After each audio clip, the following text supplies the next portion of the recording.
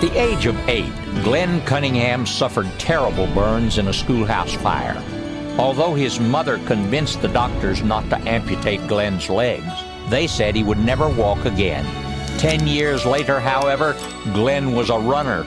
Eventually, he developed the technique of negative splitting, running the second half of every race faster than the first. With this method, the Kansas Flyer earned 2 Olympic medals and set the world record for the fastest mile. This is Howard Butt Jr. of Laity Lodge. This New Year's, let's start at a deliberate pace. Conserve energy as we set new habits, then pick up the momentum. Like the Kansas Flyer, we can finish stronger than we start in the high calling of our daily work. Learn more at thehighcalling.org.